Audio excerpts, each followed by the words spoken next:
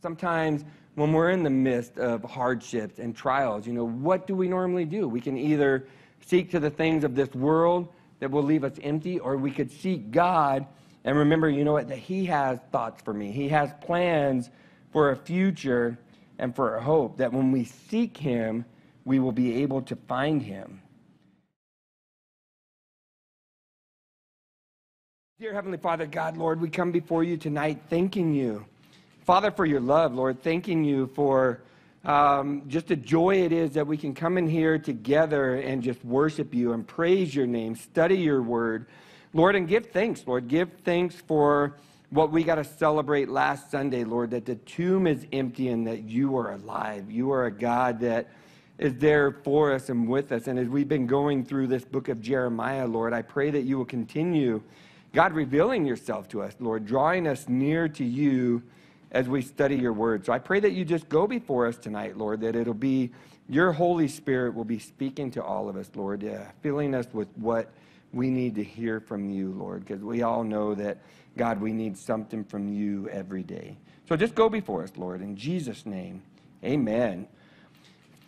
So I'm pretty excited about tonight. We're just rolling off of Easter Resurrection Sunday. I don't know if you guys were there with us at Abravana Hall, but what a beautiful time it was in that building as such a large church as this, as we have 3 services, that everybody was able to come and be together as one. And it's just an awesome time to come and worship and fellowship and hear that tomb is empty. And as we're digging into these 3 chapters of Jeremiah tonight, it kind of has a little resemblance of that.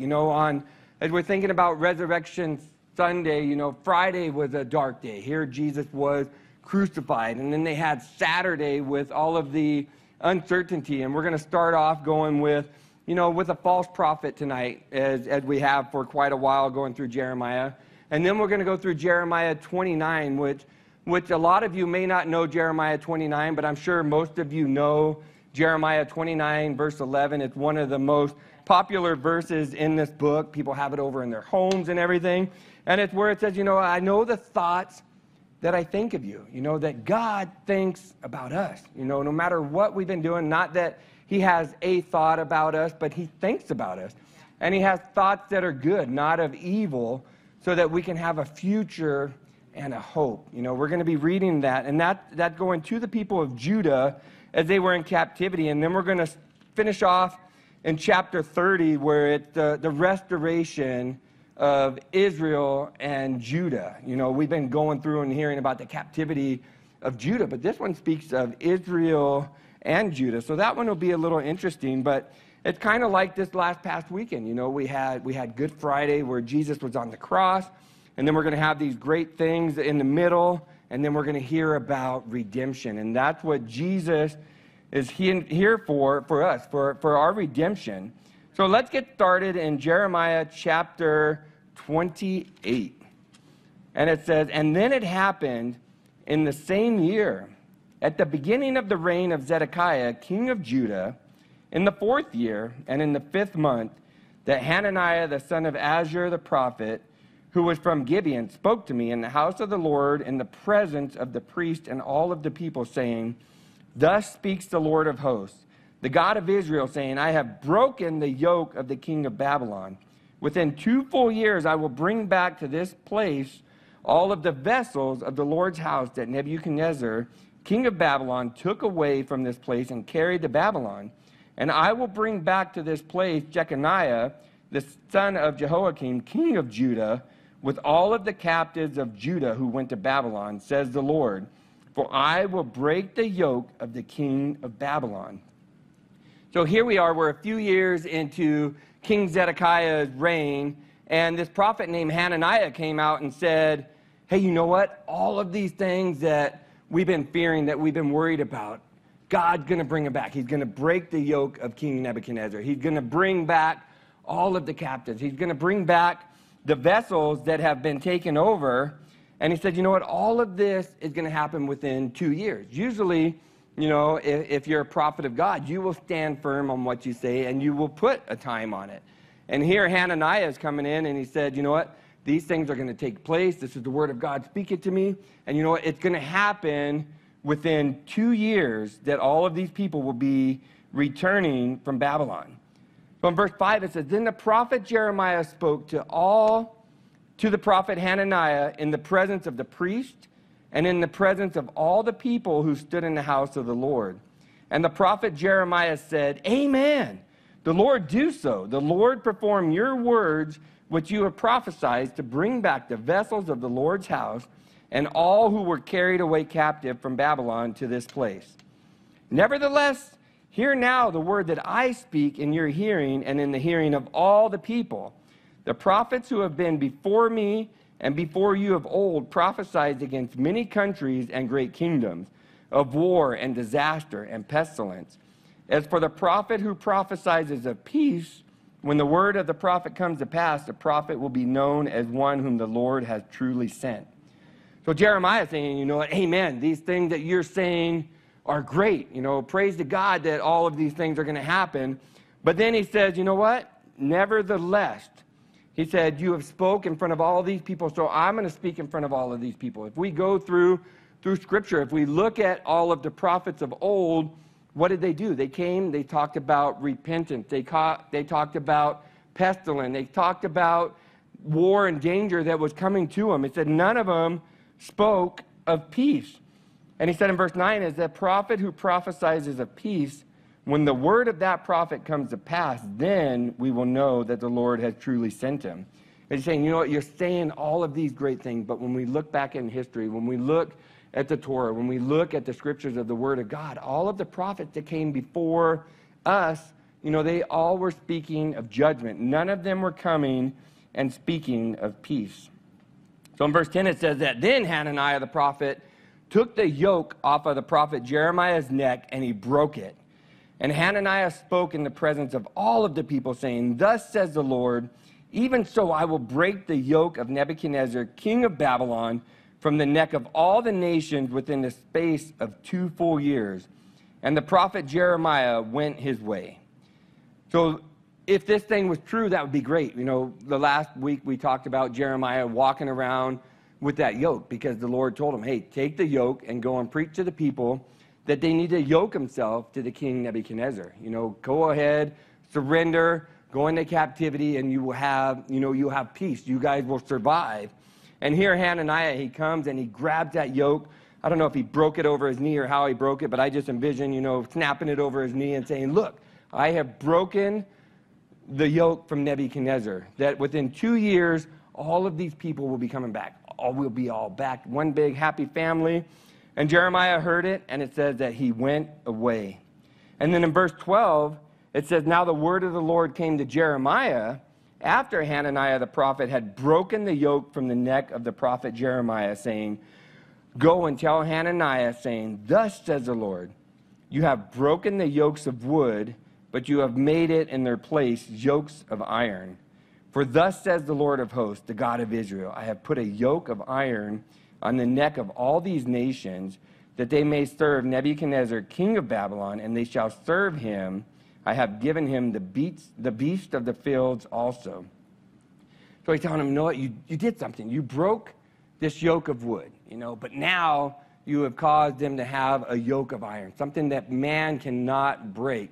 And when we were reading last week, we were talking about all of the different nations around them that, you know, they were trying to team up with. Maybe if we gather with these people, we'll be able to defeat Nebuchadnezzar. But he's saying, you know what, I'm putting this yoke not only on Judah, but all of the surrounding nations too, that they will serve King Nebuchadnezzar and also all of their beasts of the field. So he's going to come in and he's going to have complete control of everybody around him. And then he said in verse 15, Then the prophet Jeremiah said to Hananiah the prophet, Hear now, Hananiah, the Lord has not sent you, but you made this people trust in a lie. Therefore, thus says the Lord, Behold, I will cast you from the face of the earth. This year you shall die, because you have taught rebellion against the Lord. So Jeremiah felt very, very important to address this in public. You know, Hananiah was saying all of these things where the priest, where the people, everybody could hear. And he said, you know what, you were speaking lies. So guess what? The Lord has said this year, because you have taught rebellion against the Lord, that you would die. You know, God doesn't want people coming around and speaking to his people false hope, false truth.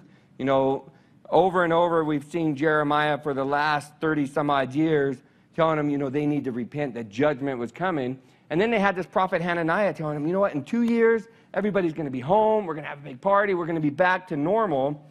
And he said, you're telling my people to trust in a lie. And then Hananiah, as he deceived these people, Jeremiah did something as well. You know, just as Hananiah said, within 2 years, everybody's going to be coming back, he said, within this year, you shall surely die. So in verse 1, when we were at the beginning, it said in the 5th month that Hananiah came onto the scene. And here we see that Jeremiah prophesied that he would die later that year. He died 2 months after Jeremiah was speaking to him. So within the 2 years that he said people were going to come back from captive, within 2 months, God had taken his life. And then as we drop down to chapter 29, you know, as we were singing that last song of worship, you know, draw me near to you, draw me close to you, Lord. Help me find my way back to you. You know, this chapter we're going to read is a letter written to those that are in captivity. It's kind of like a love letter, a reminder from God, just as we worship and sing praises, of asking God, draw us back to him. You know, keep me close to you. Here we had all of these people from Judah that were taken captive. You know, they came in, they took Daniel, they took everybody that was going to be worth something. They took the tradesmen, they took those that were smart, those that were healthy, and they brought them to Babylon. And I'm sure as they were sitting there in Babylon thinking, you know what, why are we here? You know, all of our other people are still at home, they have it good, and then God had brought us over here. Why was that, Lord? And then as we go through this letter, we'll see what God's thoughts were. It says in chapter 29, verse 1, now these are the words of the letter that Jeremiah the prophet sent from Jerusalem to the remainder of the elders who were carried away captive, to the priests, to the prophets, and to all the people whom Nebuchadnezzar had carried away captive from Jerusalem to Babylon. This happened after Jeconiah the king, the queen mother, the eunuchs, the princes of Judah and Jerusalem, the craftsmen, the smith had departed from Jerusalem. The letter was sent by the hand of Elisha, the king of Shaphan, and Gurma, the son of Hilkiah, whom Zedekiah, king of Judah, sent to Babylon, to Nebuchadnezzar, king of Babylon, saying, thus says the Lord of hosts, the God of Israel, to all who were carried away captive, whom I caused to be carried away from Jerusalem to Babylon. So we're reading in here, and we're seeing that this is a letter to those that were taken away. And it says that, you know, Nebuchadnezzar, he came in and he dragged everybody out. He carried them away. But when we get to verse 4, we said that it says, thus says the Lord of hosts, the God of Israel, to all of you who were carried away captive, whom I have caused to be carried away. So it's a letter saying, you know what, you guys you're over here in this foreign land. You think that it's something from Nebuchadnezzar, but I want you to let you know that I have caused you, I, the Lord, have caused you to be carried away from Jerusalem to Babylon. And then it says in verse 5, build houses and dwell in them, plant gardens and eat their fruit, take wives and beget sons and daughters, take wives for your sons and give your daughters to husbands, so that they may bear sons and daughters, that you may be increased there and not diminished. And seek the peace of the city that I have caused you to be carried away captive, and pray to the Lord for it. For in its peace you will have peace. For thus says the Lord of hosts, the God of Israel, do not let your prophets and your diviners who are in your midst deceive you, nor listen to your dreams which you cause to be dreamed. For they prophesy falsely to you in my name. I have not sent them, says the Lord. So he's telling them, you know what, you guys are in captivity. And I want you guys to build houses. I want you guys to plant gardens. I want you guys pretty much to set up shop. I want you guys to go out, get married, have kids. Plan on your kid getting married and having kids. And when you're in captivity, you're thinking, you know what, Lord, we're waiting to go back home. You know, we could see what's going on at home, that that King Zedekiah is still on the throne, Lord, that we would like to go back home. But he's saying, you know what? You're going to be here for a little while. And that's what he says, in Genesis, when we saw the people being enslaved in Egypt, to build, to multiply, to grow. And that's what God wants us to do. Here we're looking at the people of Judah. They are in a foreign land. And when we look at our lives today, when we look at ourselves, the Bible says that we are not of this world. We are here in this world. We are here to occupy. We're here to marry. We're here to have kids. We're here to do business. We're here to have praying for peace for our land. As we're reading through the Old Testament, we could tie it in so much with the New Testament as well, as God says that while you're in this land, I want you to pray for the peace in this land. When we go to the New Testament in Matthew, Jesus tells us to be the salt and the light of this world, that where we are, it's not our home, but we're supposed to occupy. We're supposed to live. We're supposed to grow, to marry, to have kids, to have grandkids, and be fruitful. But we're supposed to impact the area that we're in. It doesn't say that, you guys are in captivity just to lay down and die and give up. He's saying, no, you build yourself a house. A house means something that is going to be solid, something that you would call, your temporary home. You're going to be going home. You're going to take care of your house. You're going to take care of your kids. You're going to be taking care of your garden. It's not going to be something that you're going to be here temporary. When we drop down in verse 10 in just a minute, he talks about being there for 70 years.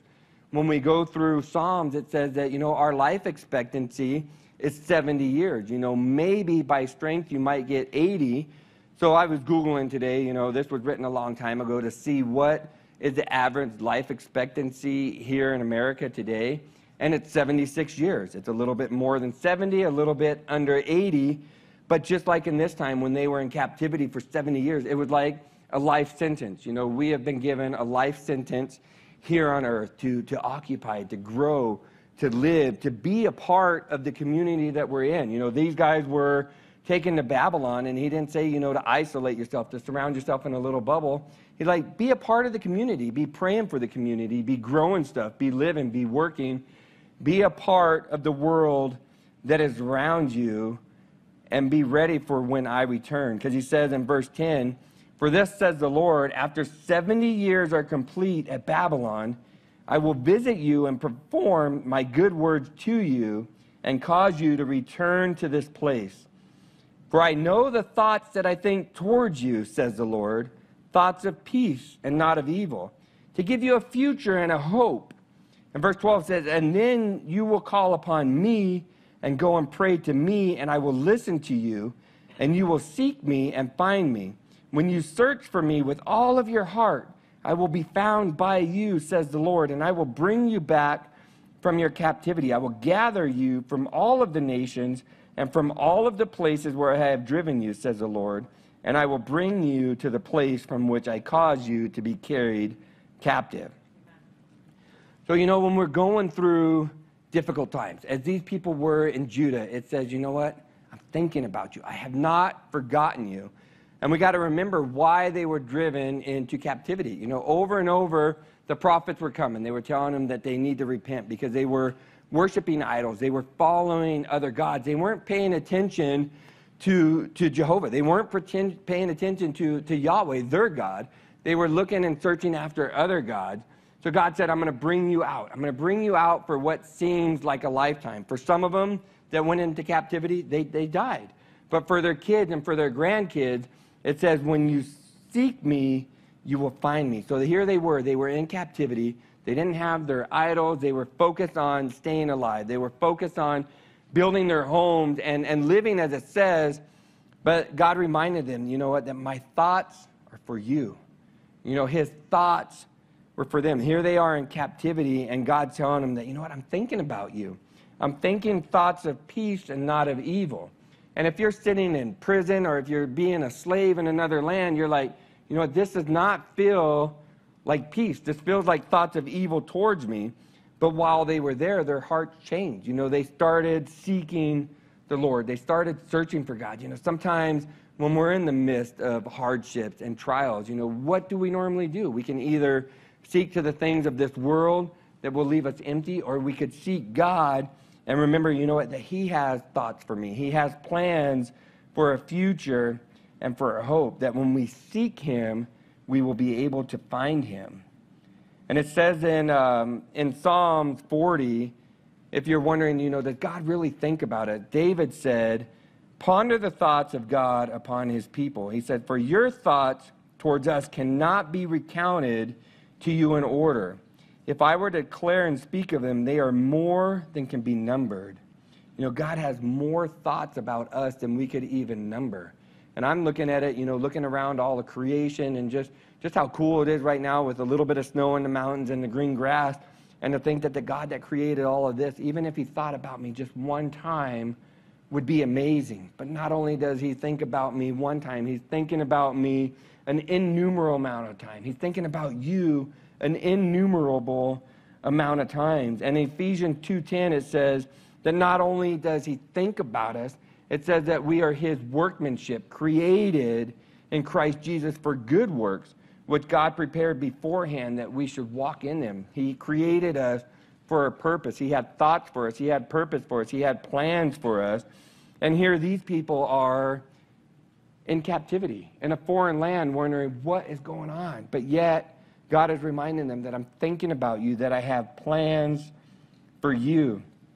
And in verse 15, he says, because you have said, the Lord has raised up prophets for us in Babylon, therefore thus says the Lord, concerning the king who sits on the throne of David, concerning all the people who dwell in the city, and concerning the brethren who have gone out with you into captivity, thus says the Lord of hosts, behold, I will send on them the sword, the famine, the pestilence, and we will make them like rotten figs that cannot be eaten. They are so bad.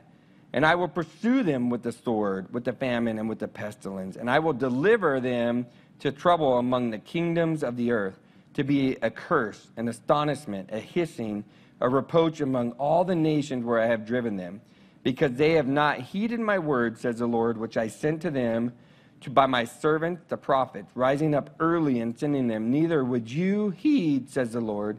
Therefore, hear the word of the Lord, all of the captivity who I have sent from Jerusalem to Babylon. So he's reminding them, you guys are seeking to be like those that are in Judah, those that are under King Zedekiah. He's like, you know what? They're going to be getting all of this heartache. They're going to be getting the sword. They're going to be driven out. They're going to receive pestilence and famine. And he says, I will deliver them to trouble among all of the kingdoms of the earth. So God's saying, you know what? My thoughts for you are good. I have brought you here to Babylon to protect you from all of the wrath that will be poured out on the rest of the people of Judah. And in verse 21, he says, thus says the Lord of hosts, the God of Israel, concerning Ahab, the son of Koliah, and Zedekiah, the son of Messiah, who prophesy a lie to you in my name. Behold, I will deliver them into the hands of Nebuchadnezzar, king of Babylon, and he shall slay them before your eyes.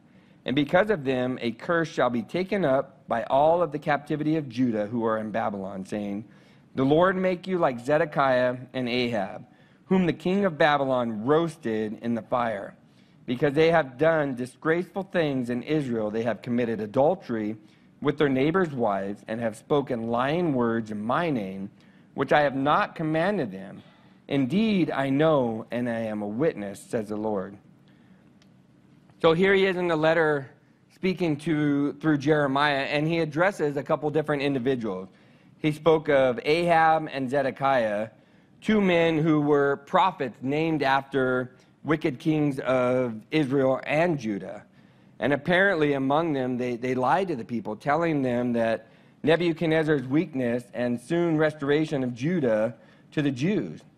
But not only were they wrong generally, they were wrong regarding themselves personally, and they would soon be executed by the king. You know, God does not take kindly to people speaking falsely in his name. And it wasn't just that they were executed. It sounded like it was a horrible death, that they were roasted in the fire, and everyone could see what was happening to them.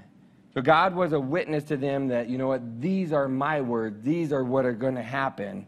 And in verse 24, he says, you shall also speak to Shemaiah the Nehelamite, saying, thus speaks the Lord of hosts, the God of Israel, saying, you have sent letters in your name to all the people who are at Jerusalem, to Zephaniah the son of Micaiah the priest, and to all the priests, saying, the Lord has made you priests instead of Jehoiada the priest, so that there should be officers in the house of the Lord over every man who is demented and considers himself a prophet, that you should put him in prison and in the stocks. Now therefore, why have you not rebuked Jeremiah of Anathoth, who makes himself a prophet to you? For he has sent us into Babylon, saying, this captivity is long. Build houses and dwell in them, and plant gardens and eat their food. So the second message, it was Shimei the Nephilite was saying that, he's sending letters to the high priest saying, why is Jeremiah being able to say all of these things? He's saying that we're going to be in captivity long enough that we should go and build homes, long enough that we should plant gardens, long enough that we should take up root in this town. He said, you know what, we got all these other prophets saying that peace is coming, that it's going to be a short time, so why is Jeremiah allowed to say what he's saying? And in verse 29 it says, so now Zephaniah the priest read this letter in the hearing of Jeremiah the prophet. Then the word of the Lord came to Jeremiah, saying, send all of those in captivity, saying, thus says the Lord concerning Shemaiah the Nehemite, because Shemaiah has prophesied to you, and I have not sent him, and he has caused you to trust in a lie. Therefore thus says the Lord, behold, I will punish Shemaiah the Nephilite and his family. He shall not have anyone to dwell among his people, nor shall he see the good that I will do for my people, says the Lord, because he has taught rebellion against the Lord. So when the letter from Shemaiah had came to Jerusalem and Zephaniah heard it, he was reading it and they were criticizing Jeremiah. Nobody wants to be told that you're going to be in captivity long enough that, most of you are going to die, you're going to have children, you're going to have grandchildren, and they're going to be raised in captivity. But God directed Jeremiah to respond with it, saying that, you know what? Zephaniah is not going to have any kids, that his whole family was going to be punished and would die without seeing the people get freed from Babylon. And then we'll drop down to chapter 30, the restoration of Israel and Judah. The word that came to Jeremiah from the Lord, saying, thus speaks the Lord God of Israel, saying, write in a book for yourself all the words that I have spoken to you. For behold, the days are coming, says the Lord, that I will bring back from captivity my people Israel and Judah, says the Lord. And I will cause them to return to the land that I have given to their fathers, and they shall possess it. So we just got a letter written to the people why they were in captivity, that, you know what, you're going to be here for a little bit, go ahead and build your home, build your gardens. And now he's writing another letter. And the first part of it at the beginning, it says, the word came from Jeremiah and the Lord, saying, thus speak the Lord of God of Israel, saying, write for yourself, coming to Israel and to Judah. So at the beginning, they split. Israel has already been taken captive for 150 years. Part of Judah has been captive. They haven't had their 70 years yet. But God is speaking to both of them, saying that he's going to bring them both out of captivity and return them to their land. And in verse 4 it says, now these are the words that the Lord spoke concerning Israel and Judah. For thus says the Lord, we have heard a voice trembling of fear and not of peace. Ask now and see whether a man is ever in labor with child. So why do I see every man with his hands on his loins, like a woman in labor? And all faces turn pale. Alas, for that day is great, so that none is like it. And it is a time of Jacob's trouble, but he shall be saved out of it. So here he is, the Lord saying, I hear all of this moaning and groaning. I see all these men with their hands on their loins like they are in a woman in labor. Now, all of the jokes of, a man gets a little cold and it wipes him out completely. He can't handle the flu. He can't handle anything because they're a bunch of big babies. And here God's saying, you know what? Why does it sound like they're a woman in labor? I could not imagine ever being in labor, but just to picture the agony and the pain of a man in labor. And that's what God's saying. He said, why do they sound like a woman in labor? All of their faces pale, no color is in their face. And it says, alas, for the day is great, so that none would be like it. So Jeremiah is using similar words of coming judgment that no man has seen. And it says, in the time of Jacob's trouble. It's very similar to the wording used for the time of the great tribulation, because it says that none shall be saved out of it. And in verse 8 he says, for it shall come to pass in that day, says the Lord of hosts, that I will break his yoke from your neck, and I will burst your bonds. Foreigners shall no more enslave them, but they shall serve the Lord their God, and David their king, whom I will rise up for them. But saying that day is going to pass when all of the bonds will be broken from the necks. You know, we look at this captivity. They're going to come back into Judah. They're going to come back into Israel. But when we read in Jesus' day, you know what? They're still enslaved. They're under Roman control. But he's saying right here that there will be a day where no one will enslave them. And they shall serve the Lord their God. And David will be their king, whom I rise up. You know, different commentaries talk about this a little bit differently, where it could be the line of David, where it'll be David as the Messiah, Jesus from the lineage of David.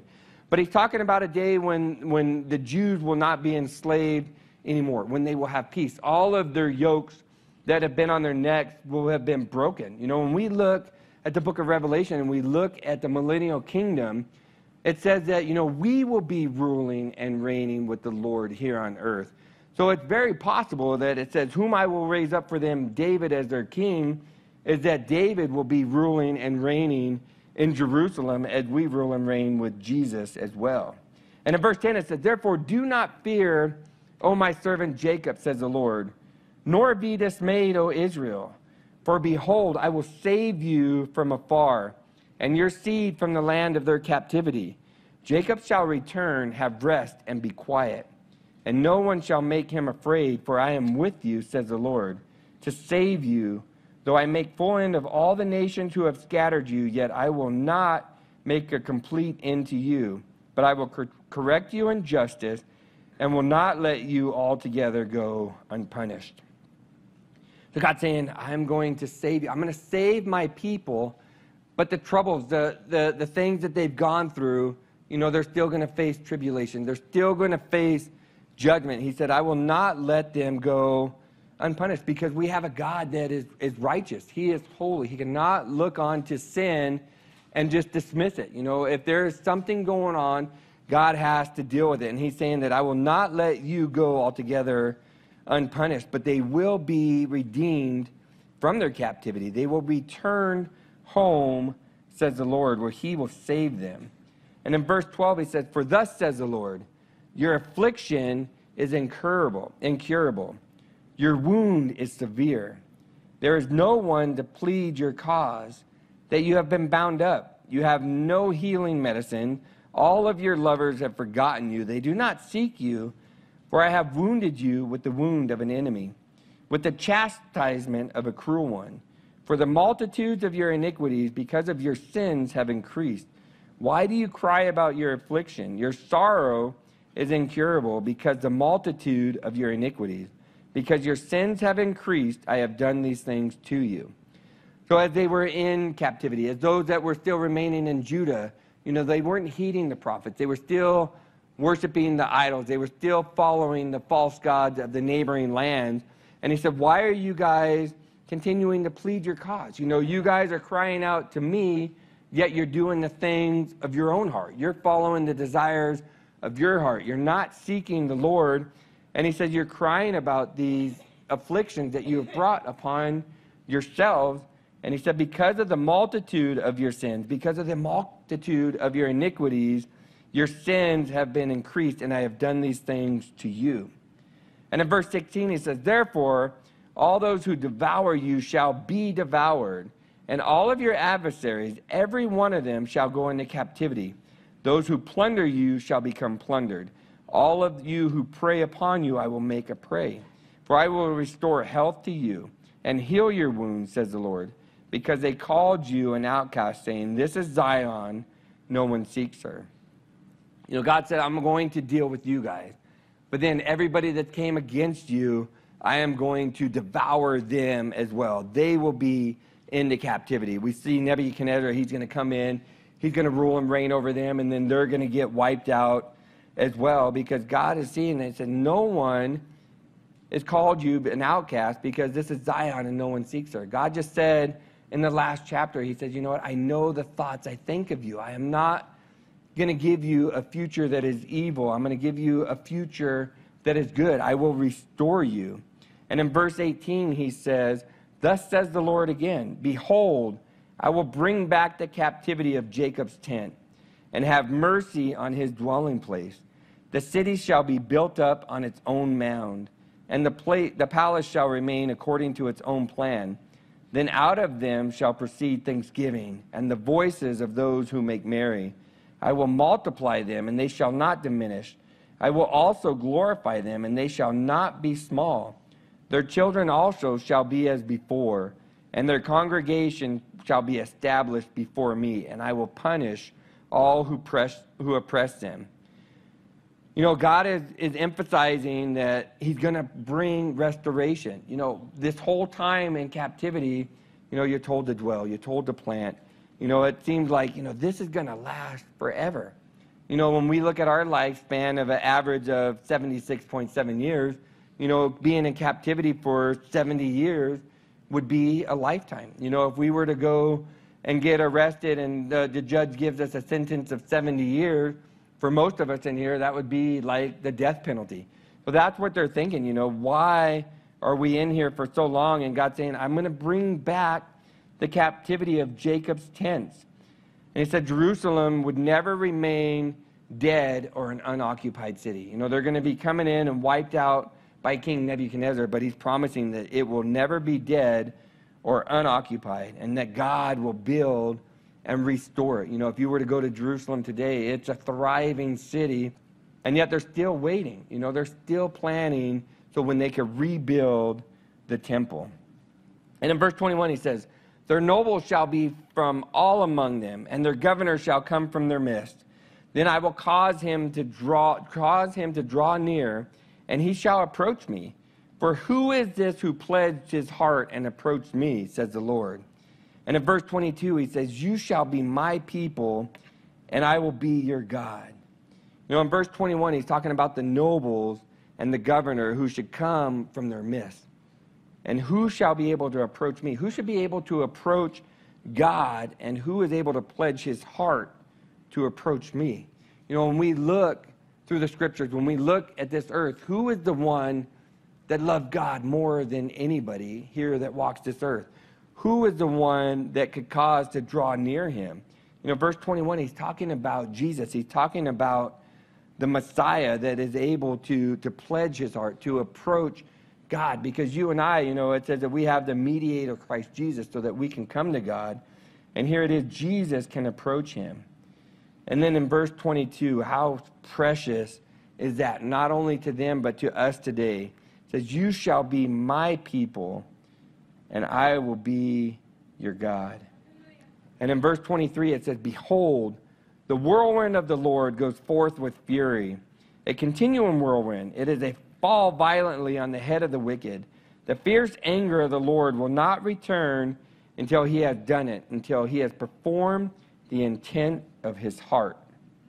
The whirlwind is a figure of God's judgment, coming in like a tornado. We can't control a tornado. We can see and look at the destruction of the path that the tornado went through, but there's nothing that man has that we have on earth that will be able to control a tornado. It's like a whirlwind of the Lord, a whirlwind of the Lord who goes forth. It falls violently on the head of the wicked. But his mercies, they may long delay it, but they're certainly going to come. His anger will not return until he's done it and he's performed it. But in the latter days, he says, one expression for God's love is his displeasure for evil. As we're looking at these people that are being taken captive, he promises that, those that came against you, those that have brought you into captivities, those nations around you, God says that they're all going to be devoured. They're all going to be taken into captivity. And when we look at these 3 chapters that we went to, we look at the outline, the description of them. In chapter 28, it's the false prophet comes in telling lies to the people. Chapter 29, we see God's promises and time of redemption spoken to his people to live and to occupy while you're in between your homes. And in this last chapter of verse 30 right here, it's talking about, in chapter 30, it says, you shall be my people, and I will be your God. There's this time of being in the middle. If we just finished celebrating Easter, it was a time of being in the middle. We have what they call, the quiet Saturday. This time of occupying, this time of grief. And as we're going through Jeremiah, we can see that our lives, an average of 76 years, that we're here. We're not of this world, but we're occupying. We're supposed to be doing the things that God has commanded us to do. And we saw in Ephesians that he said, he created us for a purpose, for his good work. So why we're here occupying this land that is not our home. Because, we have the Holy Spirit living inside of us, that we are kingdom-minded, because we are waiting to go home and be with our Savior. And during that time, how are we going to work? How are we going to fulfill what God has asked us to do? This is our in-between. This is our middle time that we get to live our lives. That God says that if you were to seek me, I will draw near to you. Where you seek me, you will find me. And I really love verse 22 in chapter 30 where it says that you shall be my people and I will be your God. So as we go through this book, we study the hardship, we study all of the judgment, all of the captivity as God brought his people out. The cool thing is that, as we finish Jeremiah, as we see that they have been taken captive, and as we read a little bit about today, is that when they return, you never see or hear about the people of Israel turning to idolatry. They may have their other sins and devices that they're fallen into, but they have never gone back to idolatry, worshiping other gods. And it is so cool to see that God said, 70 years. I'm going to take you out for 70 years, and then I'm going to bring you back. And we're still waiting for that day today when the Messiah comes back, where he lives in that millennial reign, where David will be sitting on his throne ruling over Jerusalem. And who knows, maybe some of you will be ruling over some lands over here in Salt Lake City or wherever God has us. But we have that future, we have that hope, and we know that we have a God that is thinking about you continuously. In the middle of the trials, in the middle of the hardships, in the middle of the celebrating, in the middle of the weddings and the grandchildren and the kids, God is thinking about us. And he's thinking thoughts that are of peace, thoughts of joy, not of evil against that. So when we're going through things, we need to remember that we can always trust that God is thinking about us. And that it says in verse 22 that you shall be my people and I will be your God. Let's pray. Father, we thank you, Lord, that you are our God. Lord, we thank you that you have chosen us to be your people. But it's so much than just being your people, Lord, that you love us, that you are continually thinking about us, Lord, thoughts that are good, not of evil, for a future and for a hope. And God, as we're praying today, Lord, I pray for everybody in this room today that they have hope. And Lord, if we listen to your word, that you are thinking thoughts of us for hope. So God, if we are losing hope, if we are lacking hope, God, I pray that they will seek you. God, that you will draw near to them to remind them that you call them my people and that you are our God. So, Lord, I pray that you just go before us this week, Lord, that you draw us near to you. Lord, that you remind us that you have created us for a purpose, for good works. Because not only do you think about us, Lord, that you love us. God, you love us so much that you sent your Son to die for our sins so that you can be our God. So go before us this work, Lord. Lead us, guide us. Give us wisdom in all that we do. Lord, let us be a people that are kingdom-minded, Lord, even though we are here for a time as this, Lord, that we will be thinking of you and be used by you. In Jesus' name, amen.